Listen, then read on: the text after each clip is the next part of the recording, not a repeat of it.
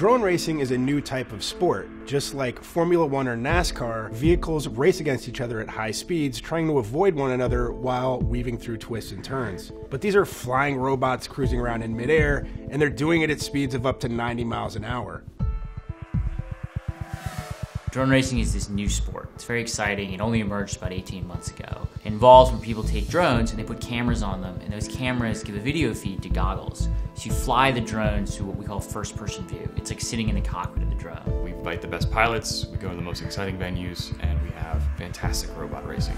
When you wear video goggles and you have a camera on the drone and you're flying at speed, you begin to get really immersed. The way the Drone Racing League does it, drone racing is also a brand new type of spectator sport. The viewing experience for the audience is actually even better than the experience for the pilots. These drones are bright, they're moving quickly, they're loud. It's a bit like being at a NASCAR course. But then they have the added advantage that they can also pull on the goggles and they can see a feed off of drone. We're able to transmit video feed live in real time. We just want to make sure it's as exciting to watch as it is to pilot.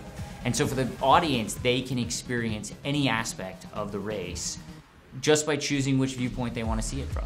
Forget packed stadiums or even watching these races in person. This sport is all about immersive at-home viewing on TV, on the web, or on a VR headset.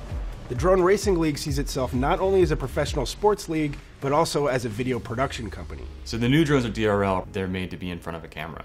The camera technology that's used in the drones is also just at its earliest phases, and it's adapted from other industries. You can easily imagine three-dimensional cameras having two lenses to give both the pilot and the audience a 3D view of the course that's coming at them.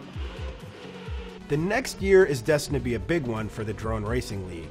They plan to hold 6 races in 2016 across the United States.